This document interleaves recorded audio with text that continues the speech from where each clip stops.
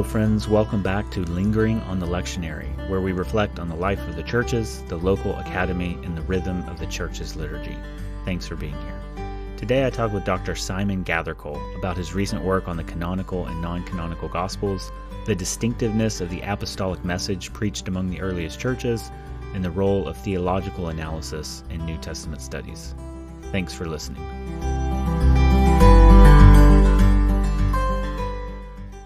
Well, welcome, Dr. Gathercole. Thanks for joining us. Today we're going to discuss some of your work in the Gospels and early Christian literature. But before we jump into our discussion, could you introduce yourself and tell us a little bit about your teaching and research areas? Sure.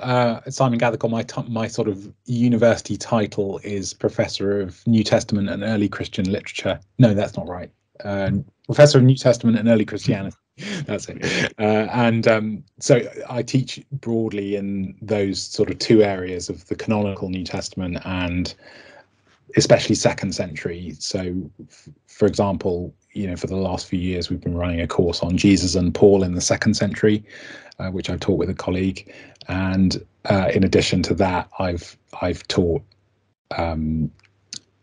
everything from Jesus and the Gospels to Greek set texts in the New Testament.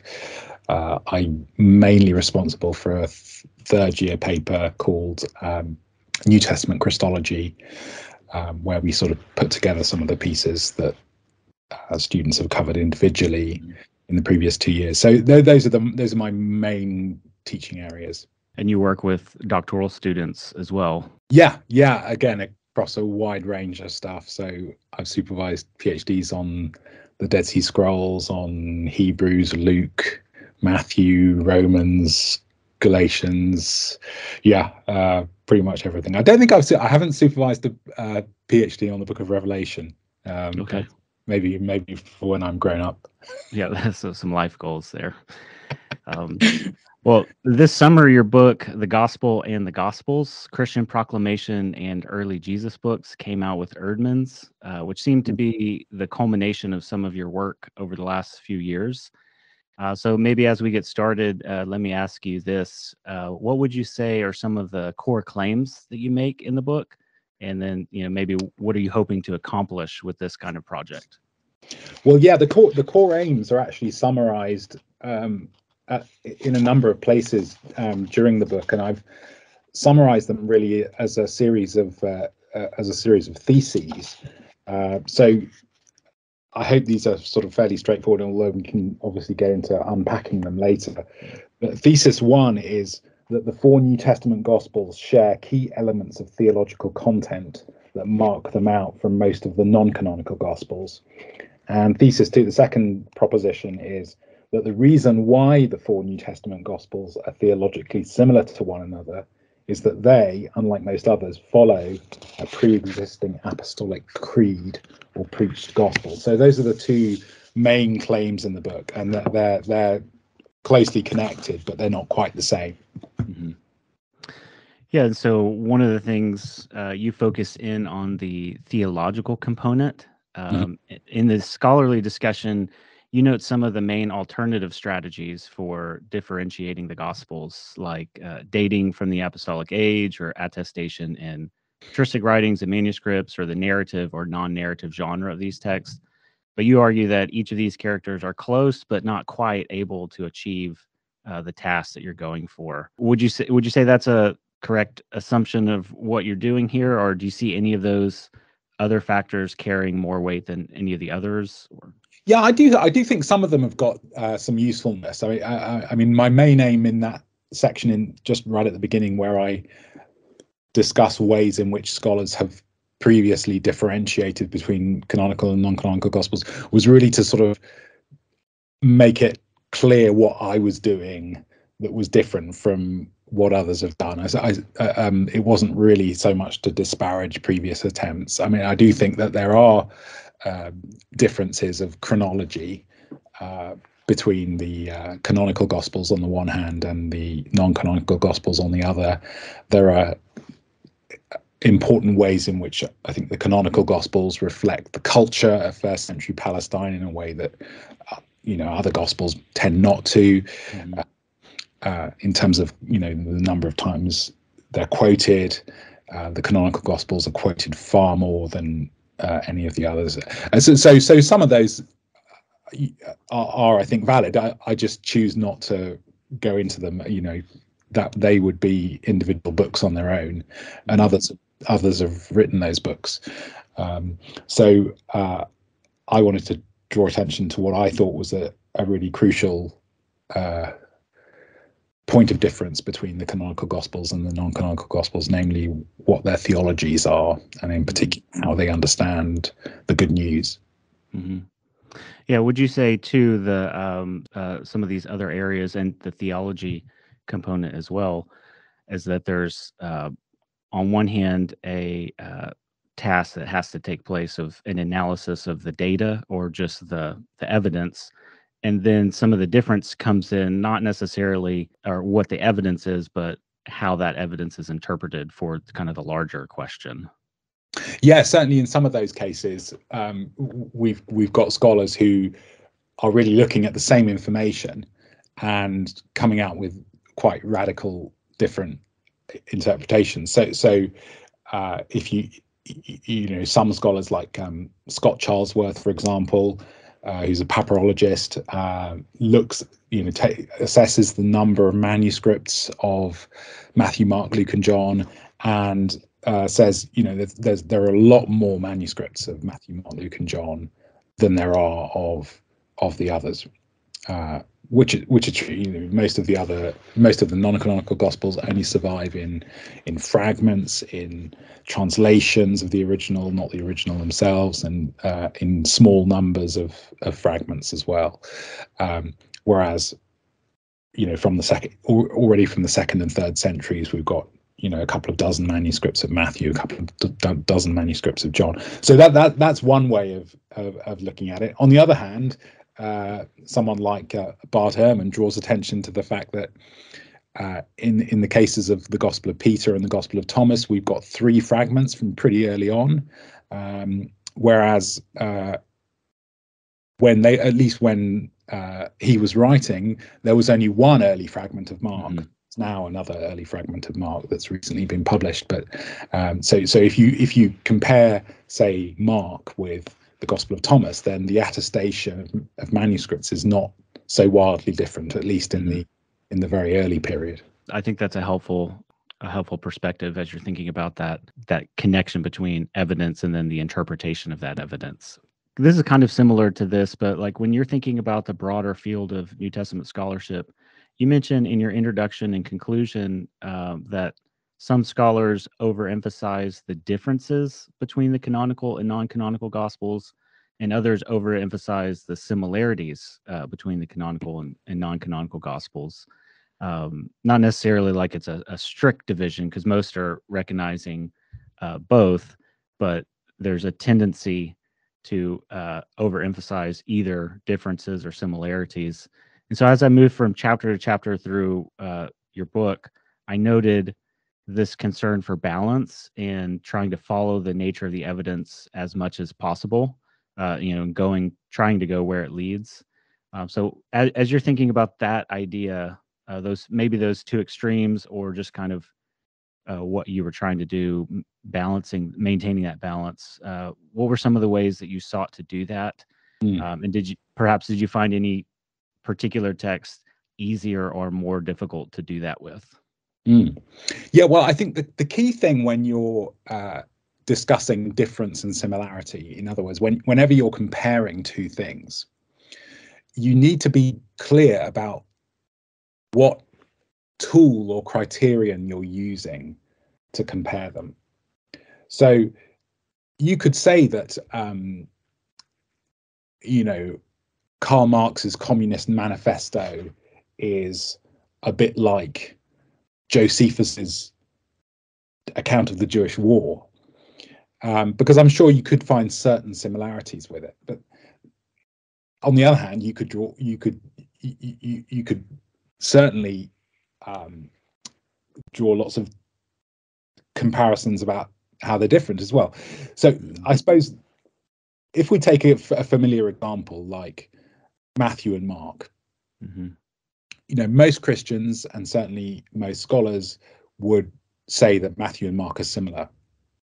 But just to say that they're similar is not really a meaningful statement, because we need to make it clear in what respects we are saying that they're similar. And New Testament scholars usually mean by saying they're similar, they're similar in the order of events that they present, the sequence, the chronology, on the one hand, and secondly, in terms of the detailed overlap of of wording.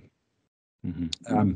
So in those two respects, Matthew and Mark are similar, and those are quite important respects when one comes to telling a story about how the canonical Gospels emerged, about what a solution to the synoptic problem might be. But on the other hand, if you were an ancient scribe, then you might not think that Matthew and Mark were so similar, because an ancient scribe is paid by the line, and Matthew's a lot longer than Mark. Mm-hmm. And so, as far as doing a job of a scribe is concerned, Matthew is quite different from Mark, because it takes a heck of a lot longer to copy out Matthew than it does to copy out Mark. Mm-hmm. And in that, from the point of view of the person who's having the job of copying them out, Matthew is much more like John. Mm-hmm. Than it is like Mark. So you need to have rather than just saying, X is like Y or X is totally unlike Y. Neither of those statements are of any use, really. Mm-hmm. You need to be able to say in what respects X is like Y, and in what respects X is unlike Y. Mm-hmm. Yeah, that was. I thought that was very insightful as I was working through that particular chapter. As you're thinking about depending on what you call it, the comparator, the criteria or the thing that you're comparing and contrasting with, it kind of creates some strange bedfellows depending on what that is. And I liked what you said about how it's if you just say Matthew is very much like Mark, it's not a meaningful statement, or better, it's incomplete.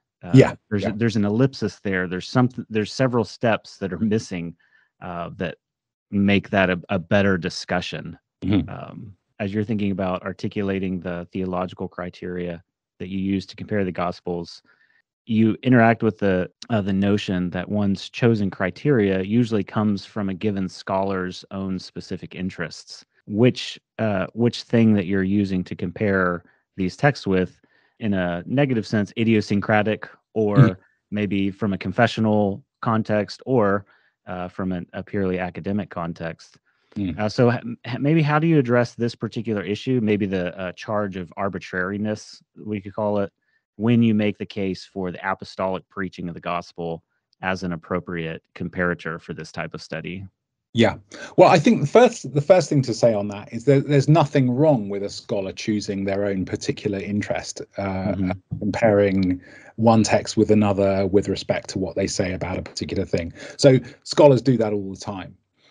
Scholars, many scholars have chosen the theme of politics and compared Paul's attitude to the Roman state with the Book of Revelation's approach to the Roman state, and drawn similarities and drawn contrasts and similarities between the two.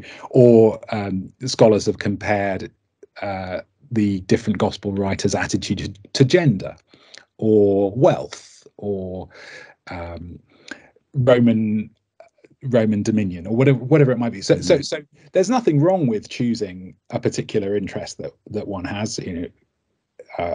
Again, in the modern context, lots of scholars have compared different perspectives that different New Testament authors have on slavery, for example, and that's fine. So in one respect, I'm perfectly entitled to write a book about whatever. Right.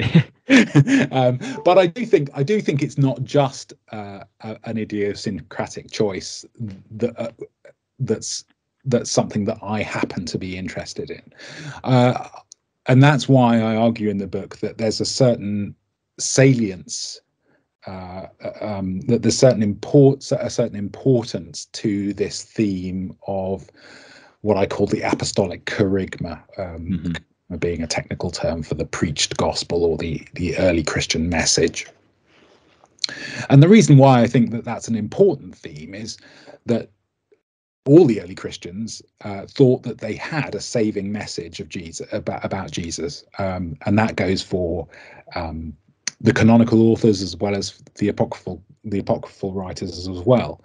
But what I'm doing is sort of drilling down and identifying the earliest, or what I think is the earliest apostolic kerygma, namely the one encapsulated in a number of places in the New Testament, especially in 1 Corinthians 15, that Christ died for our sins according to the scriptures, that he was buried, that he rose again on the third day according to the scriptures, and then he appeared to the apostles and other disciples. So sort of drilling down and finding that earliest apostolic message, I think highlights the fact that apostolic message, both by virtue of its great antiquity, that it goes right back to the beginning of the apostolic preaching, and by virtue of the fact that it's very widely spread across the earliest Christian literature, highlights the importance of the historical importance of this theme, not just its importance for me personally. So as I say, so one of the things I do early on in the book is try to establish the fact that there is this kerygma, there is this early Christian message, and it goes right back to the beginning of the apostolic preaching. So it has great antiquity, and it's spread right across the New Testament. So those 2 points, both the antiquity and the great spread, highlight the historical importance of this early Christian message, not just the I happen to be interested in it. Yeah, I thought beginning with Paul's articulation in 1 Corinthians 15, as he passes on something of first importance, is a particularly clear articulation of those elements that you work through in the book. But you spend some time also, as you were just mentioning, making the argument that the broader early Christian reception of the preached word was not a literary allusion necessarily to Paul's letter, but that Paul himself is articulating something that has been passed down. Yeah, absolutely. One of the things I want to draw attention to and express a bit playfully is the fact that there's a canon in the sense of a standard of teaching. That's what a canon originally means. Canon doesn't originally mean a collection of books, but it means a yardstick or a touchstone. That there's a canon of what Christian teaching is, even before any Christians wrote anything. So there were, just as there was a preached gospel before the Gospels, plural, there is a canon, a yardstick of what is and isn't Christian teaching, before there's a biblical canon or a New Testament canon with the collection of all the books in. Sometimes the notion of a rule of faith that was present in the early Christian community, one of the pushbacks on that is that there's variances in the components or the wording of the rule of faith, as someone like Irenaeus or Justin or Tertullian articulates this.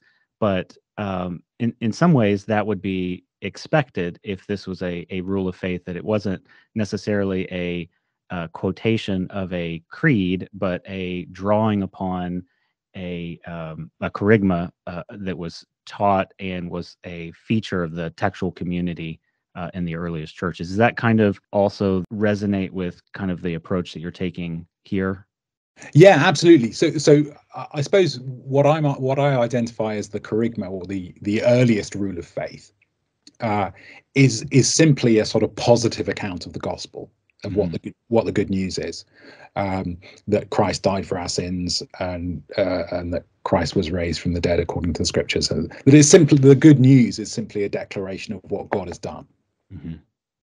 Then as rules of faith develop, they develop to deal with misinterpretations of that gospel message.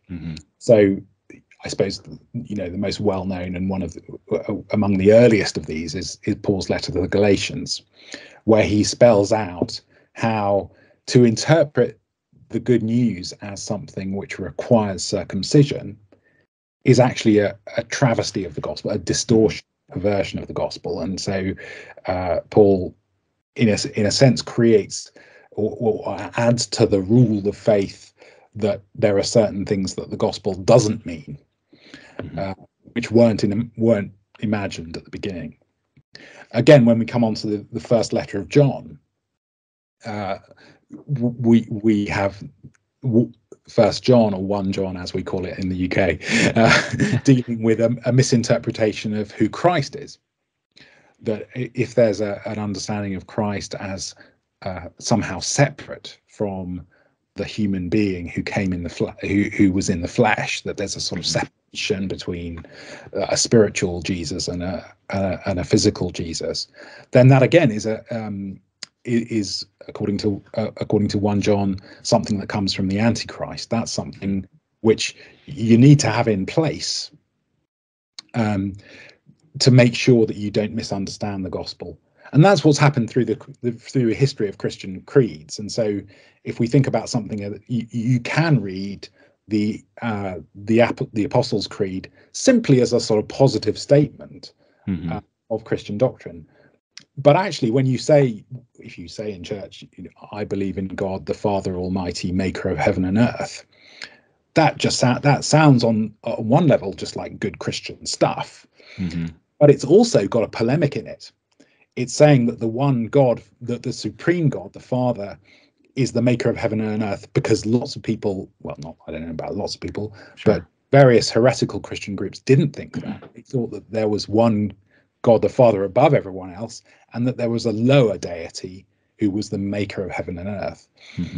So right the way through the history of Christian creeds, we see those we see a load of positive statements, but which also often have a sort of polemical edge to them, because they're designed to guard, designed not just to state positive Christian truth, but to guard against Christian falsehood as well. Yeah, that's really helpful. And in this discussion too, that's a helpful example as we're thinking through the first articulation of an idea doesn't necessarily mean that was the first or the first specific articulation of an idea, like God the Father Almighty, creator of heaven and earth, is not necessarily the first time that belief was established. Right. So as sometimes I work with students thinking through this idea of like, if the response in early Christianity is that someone or some teaching has challenged the status quo, there had to be a quo to begin with to challenge in that regard. And so some of that development seems to work like that as well. You mentioned here just kind of interacting with Eerdmans specifically, but just kind of this general notion that the coherence of the apostolic teaching or preaching, the kerygma, is a result of a 4th century articulation and then kind of retrojection back on the earliest centuries, that Matthew, Mark, Luke, and John read the way that someone would expect it to among the proto-Orthodox. And you make the point that that's true, but the broader argument of your book is that the reason why that takes place is because this was part of not just the reception of the Gospels, but the composition of the Gospels. I thought that was a really strong connection, because that kind of taps into the study of canon formation, or just the nature of theological development and the historical development of early Christianity. Yeah, quite. So on the one hand, if you're looking from the 4th century back on the Gospels, then you can say, well, the Gospels cohere with the sort of creedal orthodoxies of the 4th century. But on the other hand, you can, and that creedal orthodoxy partly coheres with the Gospels because that creedal orthodoxy has received the Gospels and been shaped by the Gospels. But on the other hand, the Gospels themselves are examples of reception. The Gospels themselves are receptions of the preached gospel. So in a way, just to put it in similar terms, it's not just looking back from the 4th century into the second half of the 2nd century when Gospels were written, if that's when they were written, but the Gospels from the second half of the 1st century are receptions of the kerygma, the gospel message, in the first half of the 1st century.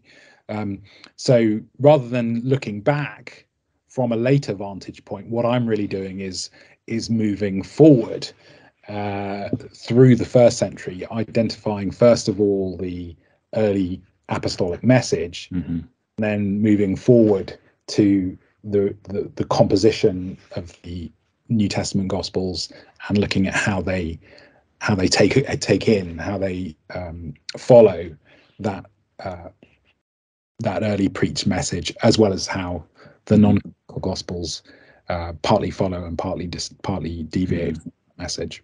Right. Yeah, that's great. This kind of overlaps with something we've already kind of talked about, but I was going to see if you had any last thoughts, because I thought one of the clear strengths of your project as a whole is your careful attention to method and the nature of comparative study when navigating such a range of early Christian texts. So you mentioned in the same place we were talking about before that holistic comparison is methodologically unsustainable. So what do you mean by this specifically? And then what do you think is at stake in this orienting starting point? Well, I think it's really what I was saying earlier about how you can't just compare Matthew and Mark in general, because the potential for comparison is pretty much endless.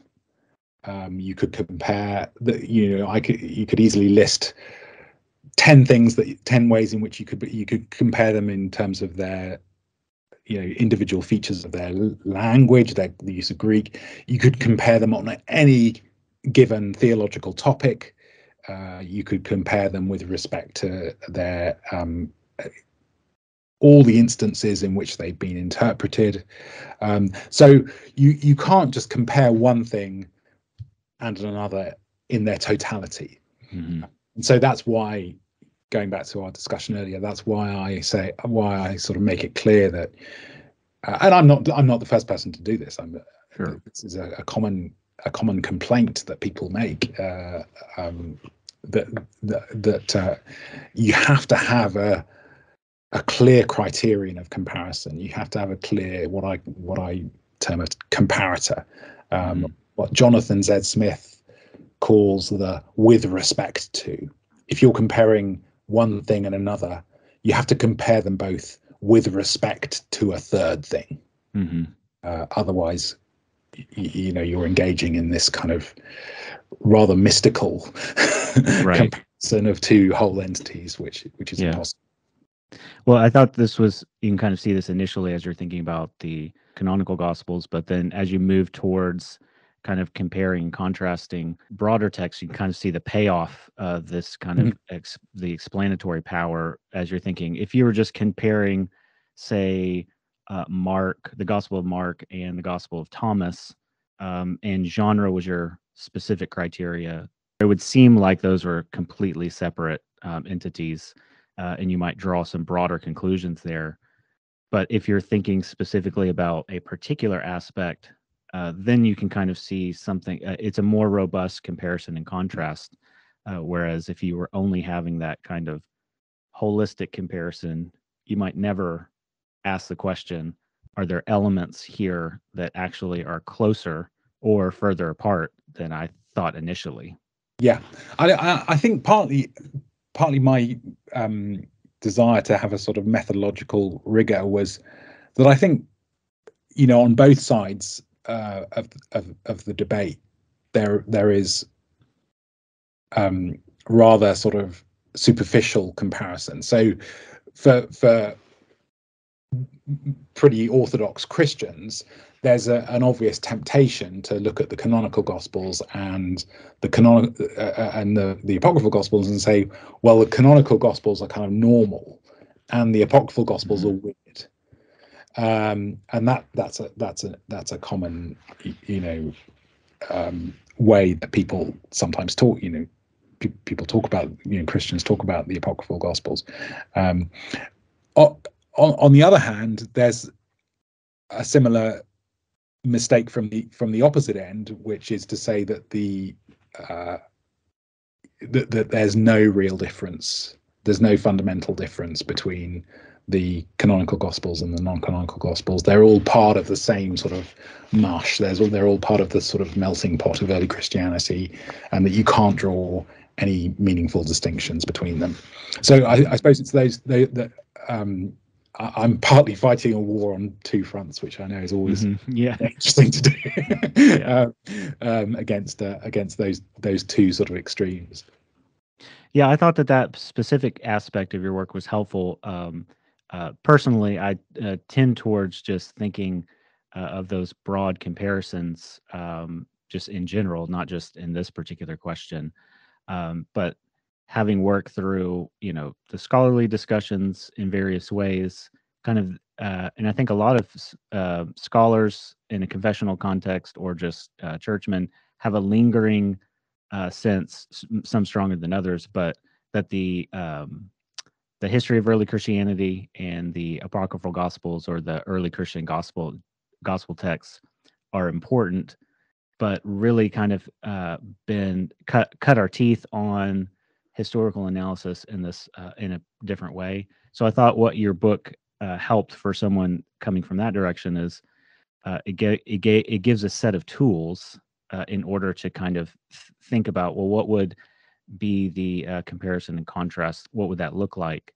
And so I appreciated part 1 and part 3 of your book, which is sometimes missing in some of these discussions, whereas the bulk of your book, of course, is working through the texts on their own terms, but with a specific focus here. So as you're thinking about the project as a whole, are there any specific examples of connections or insights that arise as a result of this particular approach to studying these gospel texts in early Christianity? Perhaps a textual or theological feature in these texts that we might not have noticed if we were using a different approach?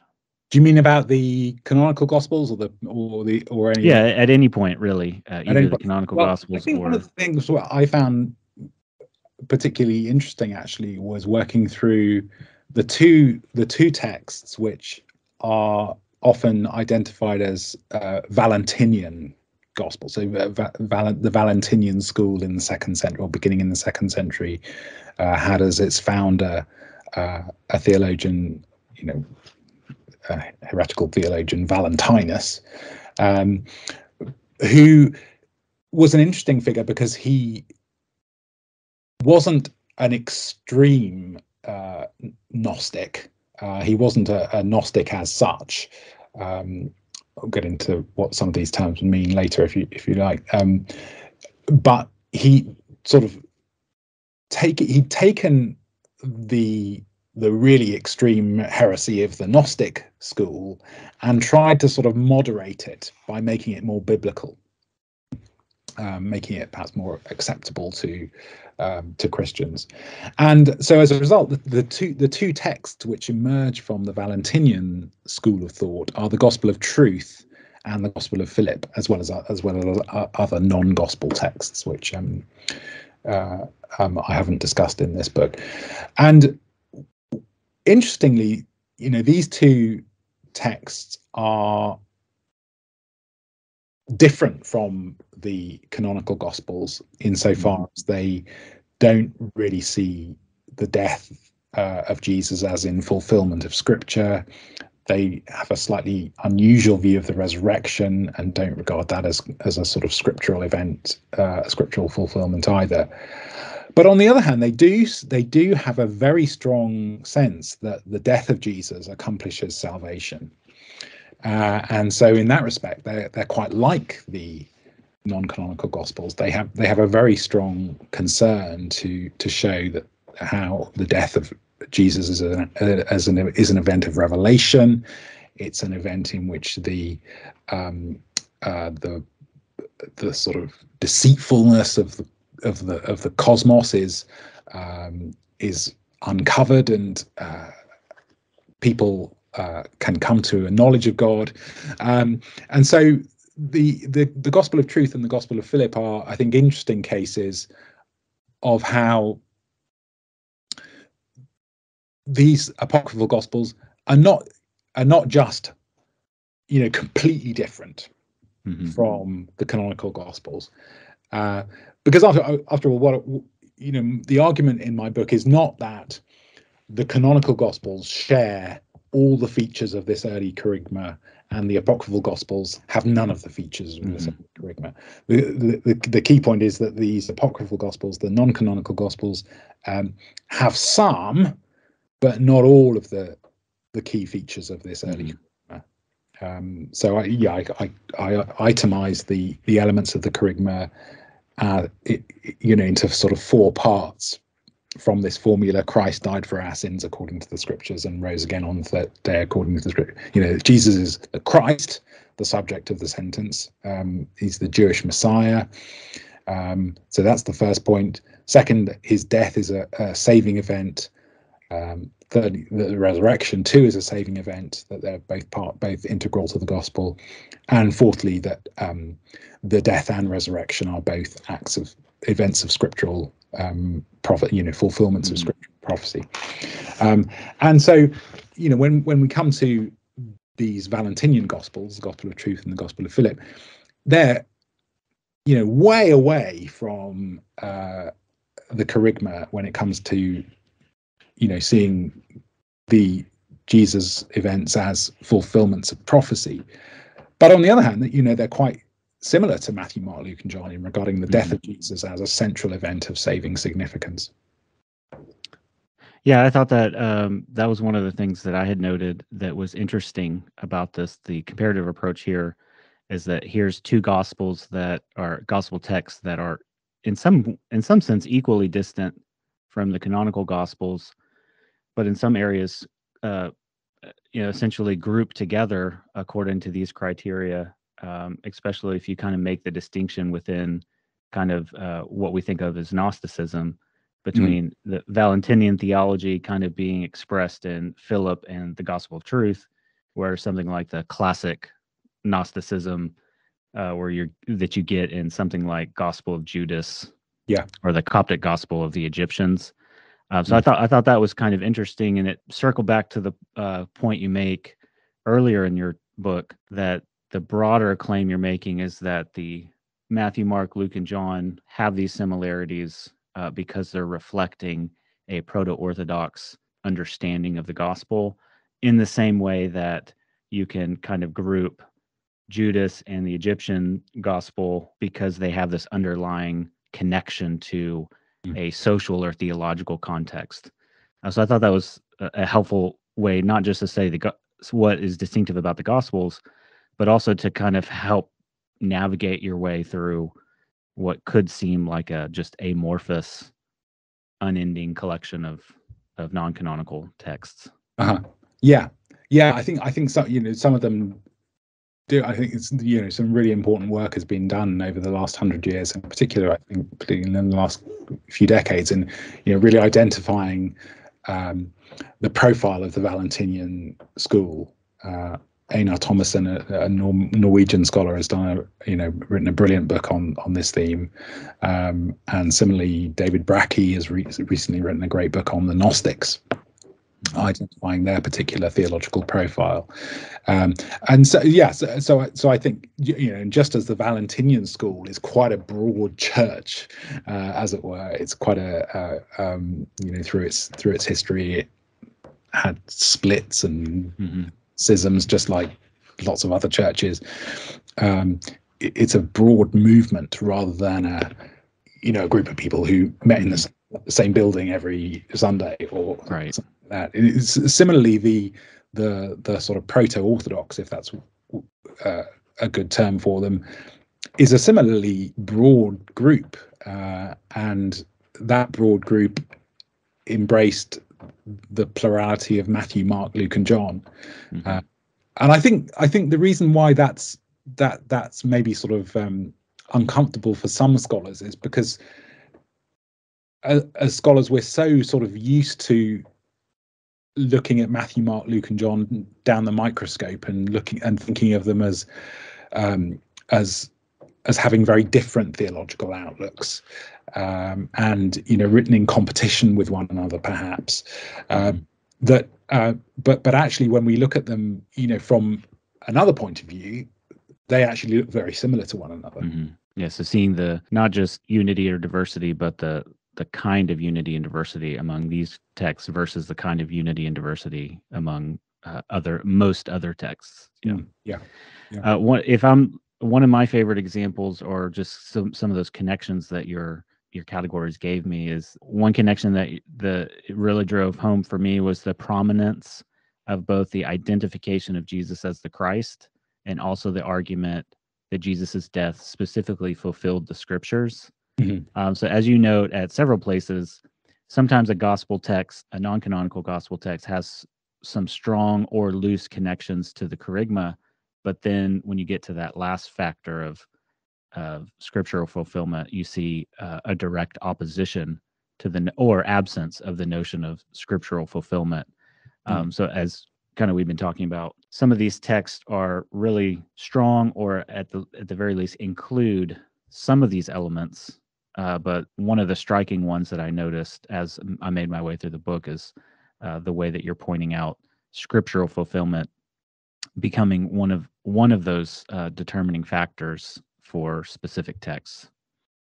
Yeah, absolutely. And I think you're absolutely right that it's opposition or absence, and one finds both among the collection of texts that I looked at. So if you look, for example, at the Gospel of Truth, it's striking how there are lots of allusions to the New Testament, but there's no sense in the Gospel of Truth that the events of Jesus coming and dying are fulfillments of any prior scripture existing outside of the text of the Gospel of Truth.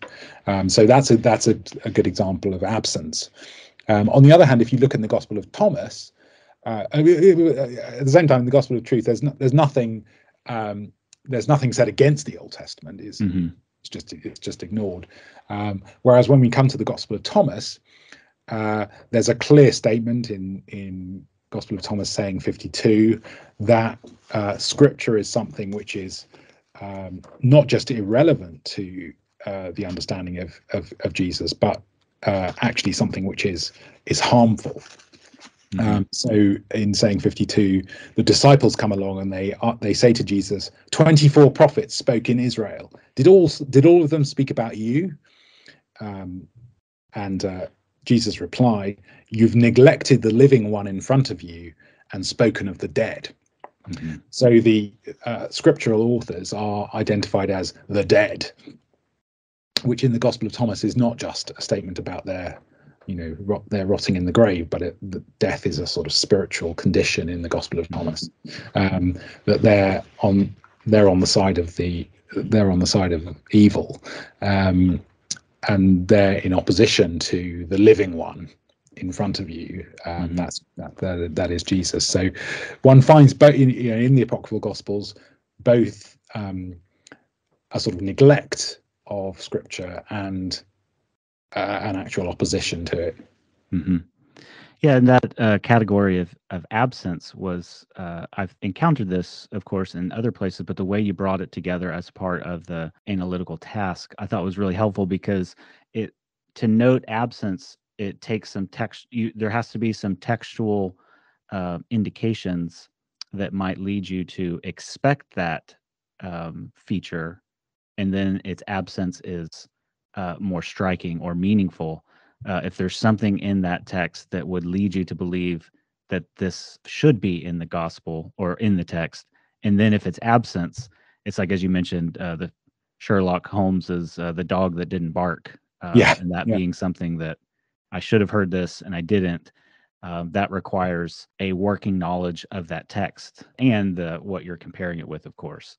So I thought that category of absence being included with both similarity and difference was a helpful additional tool. Yeah, I think the first time this really occurred to me was when I, long time ago, 2006, I was writing a book on a short book on the Gospel of Judas when it first came out, and it sort of struck me that I don't know what sort of led me to realize this. I suppose just being absorbed in the text for over a month or two. That there's no reference to love in the Gospel of Judas. There's no love that the Father expresses towards the Son. There's no love that God expresses towards the world.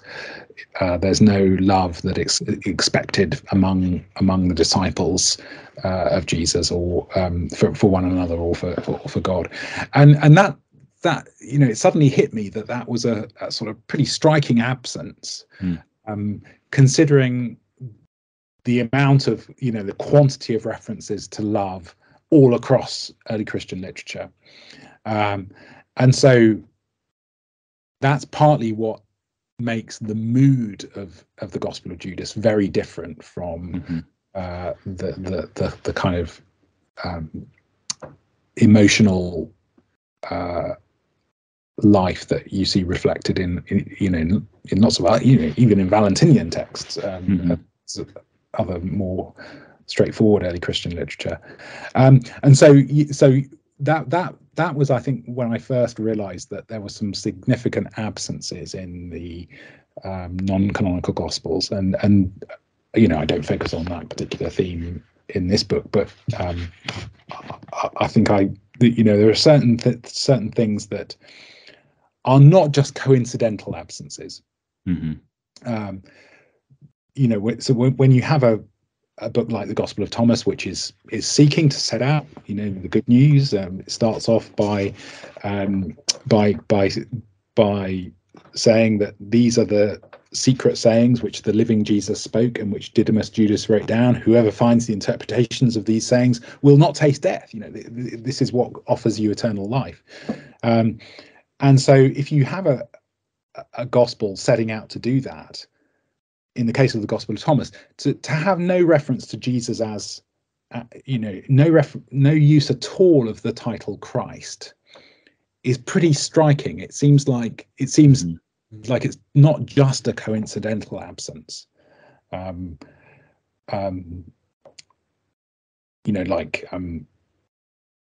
no reference to the word for water in Romans. I mean, that's just one of those things. Yeah. in Paul's letter to the Romans, that's just one of those things, and there are lots of absences that are just one of those things. But the absence of a reference to Jesus as Christ in the Gospel of Thomas and the Gospel of Judas is, I think, more than just one of those things. It's a sort of a significant silence, a telling absence.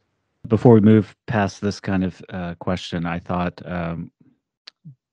there was, throughout the book, the beginning, your intro and conclusion, but in several of the chapters, because of the nature of the text that you were looking at, I thought it was a very insightful reminder that the term Messiah was significant, of course, the Christ, but perhaps more significant or important was the way that the title was used in context, and if it was connected to an exegetical tradition that engaged the network of messianic texts and themes from the Hebrew Bible. So here you have a text that uses the title Christ, but is not showing any awareness of the way in which the canonical Gospels utilize that, which is usually a connection to an exegetical tradition about Psalm 2 or Psalm 110, for example.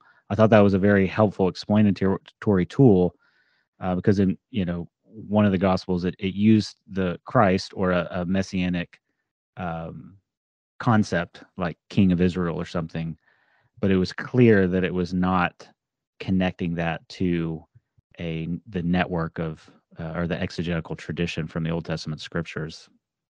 Yeah, that's right. So in the case of those Valentinian texts, the Gospel of Truth and the Gospel of Philip, you have a pretty strong emphasis on, especially in the Gospel of Philip, and a strong emphasis on the title Christ. But as you say, it's not connected up with any of the Jewish messianic tradition which draws on the Old Testament to illuminate that Christ, that concept of who the Christ is. For the Valentinians and the gospel texts of Philip and Truth, that there's an interest in the fact that the Greek word and the Hebrew word, the Greek word Christ and the Hebrew word Messiah, are tied up with anointing. And actually, the Hebrew word Mashiach, you could say it also is related to not just a verb Mashach meaning anoint, but another verb Mashach, Hebrew verb which means to measure, or an Aramaic word meaning to measure. And so for the Gospel of Philip, this sort of sets him off on one sort of exploration of how Jesus is a measurement of the Father. And so the Valentinian texts exploit the sort of the etymology, the sort of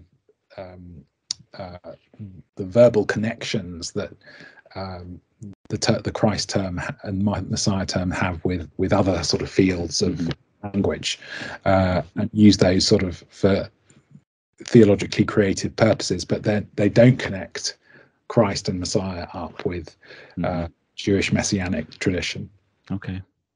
Yeah, I think that's a really helpful tool, another tool of analysis. And it also is one of those things that made me appreciate what the Matthew, Mark, Luke, and John are doing, despite their diversity, with the concept of Messiah in messianic texts there. Before we move on from kind of just some of my favorite parts of your book, I did want to ask you about probably the only time I laughed out loud when I was reading it. I don't know if this was intentional, but when you're discussing the Gospel of Peter, you're kind of working through the idea of when the resurrection account, that it's a giant Jesus as his face is all the way in the clouds and above the heavens. And you mentioned that this was literally a literal high Christology. So I just really appreciated that comment. Brought together several things with me. Obviously not as a scholarly perspective, as a reader, but I did appreciate that. So thanks. A smaller but related project. Last year, you published a volume of fresh translations of the Apocryphal Gospels with Penguin Classics. So in light of some of your more academic analysis of these works, putting them in an accessible format that someone, might just pick up at Barnes & Noble or something, what would you say is the broader value of reading these early Christian texts, either for students, church members, or casual readers of the New Testament? Well, I think for Christians, one of the things that I've felt for a while is that we don't need to be sort of afraid of these texts. That I think sometimes people are a bit nervous about, maybe there was some kind of conspiracy to, to suppress these texts and, get rid of texts which really should have been in the canon but end up not being in the canon. And but I think one of the things, it's not just a translation of the text, but it's also, I've also provided a sort of introduction to the whole world and little introductions to the individual texts as well. And I've tried to sort of frame these translations in a way that will make clear that there's nothing for Christians to be worried about in looking at these texts. And in fact, some of the texts are by no means sort of heretical. It's not that all the apocryphal gospels are deliberate attempts to subvert the truth. If one looks at, say, the infancy texts, they're not really gospels in the sense of seeking to set out a sort of saving message. They don't start off being called Gospels, but a text like the Infancy Gospel of Thomas and the Proto-Evangelium of James are really attempts to sort of tell pious legends about Jesus to bolster some of the sort of more orthodox claims, at least claims that they were orthodox in some circles. So that, one could deduce from the Gospel of Thomas that, there wasn't a particular moment either at the baptism of Jesus or at his resurrection when Jesus became adopted as the Son of God, that actually Jesus had divine power all along, even when he was a child, and so he was able to turn pieces of clay into birds and heal his friends when they fell off the tops of roofs or things like that. And similarly, the Proto-Evangelium of James, I suppose, is what one might call a more sort of Catholic text, in that it's very emphatic about the perpetual virginity of Mary even after she'd given birth to Jesus, and so the emphasis on the purity of Mary is very prominent in that text, as well as on Jesus himself. So I suppose the attempt, this my bigger book only discusses 7 apocryphal gospels, and gospels of the sort which seek to set out a saving message of Jesus. My Apocryphal Gospels volume is a much broader volume, which includes translations of texts which might well not really be gospels, but which are sort of gospel-like texts or gospel-like material, and there's a great diversity of that kind of stuff, which ranges from pretty pious Orthodox legend to the kinds of texts like the Gospel of Judas and the Gospel of Thomas, which are much more subversive in their intentions. Yeah, we talked about kind of the scholarly positions on some of these texts in relation to the Gospels or early Christianity, but I think that one of the unique and very helpful things about this book is that it helps kind of situate all of these with the introductions, and you kind of point out what some of the unique, distinctive features of each of these texts is. But for someone who, on a popular level, is either overemphasizing the value of these texts or seeing them in some sort of mystically different than any other early Christian text, and then also someone who is arguing that they're to be neglected or dangerous, this volume kind of helps kind of introduce and de-scandalize the study of these texts. So you have, for someone that thinks they're not important, reading through here, and it's like there's some very substantive texts here. But for someone who's thinking that there was a sea of hundreds of texts that look exactly like Matthew, Mark, and Luke, showing what those texts are, a lot of them fragmentary, or some of the Oxyrhynchus papyri, just snippets of things. It kind of helps kind of mediate both of those on a popular level. So I thought that was particularly helpful as well. Yeah, C.S. Lewis says in his introduction to the Screwtape Letters that there are 2 equal and opposite dangers one can fall into when discussing the devil. Either you can completely, disbelieve in the devil and ignore the devil, or you can take an unhealthy interest in the devil. And the same is true of the Apocryphal Gospels, I think. That's a good word.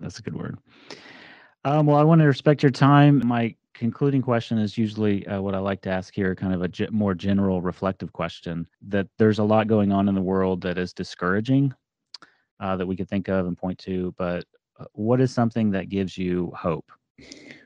Well, I think to stick with the theme of my book, I mean, the gospel is what gives us hope. The good news of Jesus' death and resurrection as the foundation on which we can live in the present, and also have expectation of for the future as well. So that's on a kind of more objective level. I think in my own impression as well. As you say, there are lots of terrible things that are going on all the time, but I am also, though, heartened by the fact that you know, the various places I travel around in the UK and the US and other places as well, the number of churches that are engaged in planting churches and spreading the good news through planting churches in particular is something which has been a great encouragement to me over the last few years. Well, that's very, very good, very helpful. Well, thank you again for joining us today. Your work has helped me in so many ways, and this latest book on the Gospels in early Christianity has already led to new insights and good conversations with students and colleagues, so very much appreciated. Great, I'm really pleased to hear that. Thanks for having me, Chad. See ya.